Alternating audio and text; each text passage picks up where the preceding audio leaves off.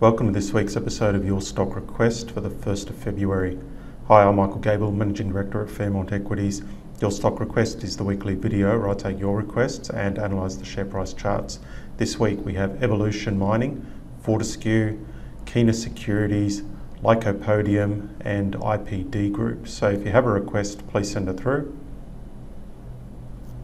Make sure you're getting our free newsletters, but our best stock tips come out every Tuesday in the Dynamic Investor Report, so make sure you are subscribing to that report. But if you do enjoy these videos, we'd love you to share them on social media or even leave us a review. Our main business is on the management side, so if you'd like to ask me about our portfolio management service, then please give me a call. And all the advice here is general only. So we've got the daily chart here of Evolution. After this sort of nice run up here, it's essentially been trading sideways since around May, so just a very large sideways range. Looked like it was breaking out in early December, but obviously that failed and it's come back to the bottom of the range. Does look like it's building up quite nicely here in terms of the way it's trading on that support level, so it does look like it'll head back up shortly. Clearly you'd be aiming for the top of the range again, and then ultimately the next buy signal would be an upside break.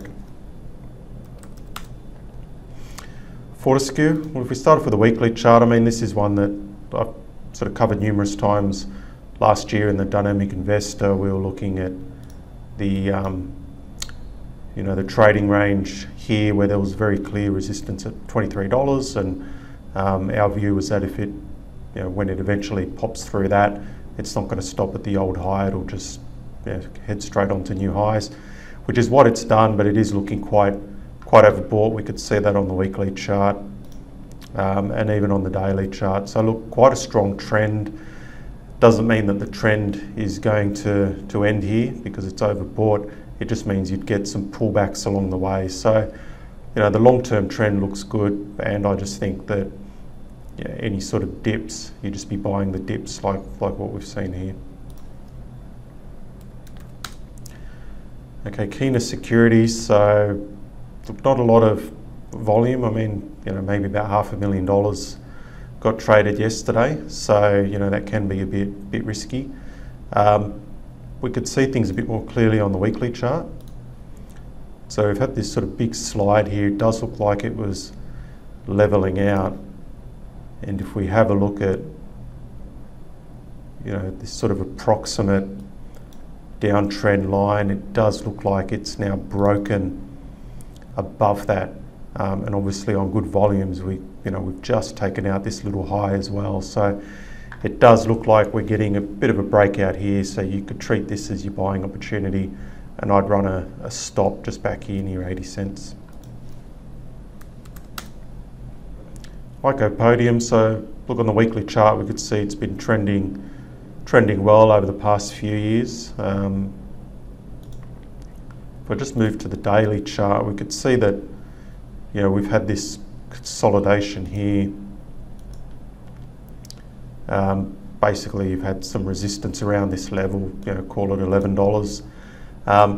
Finally broke above that at the end of December. It's come back for a bit of a retest and looks like it's going again. So it looks like this sort of move has only just started, given that we've had a long consolidation period. I think it's still early in the move, so it's still just resuming its uptrend now, so I think there's still further upside.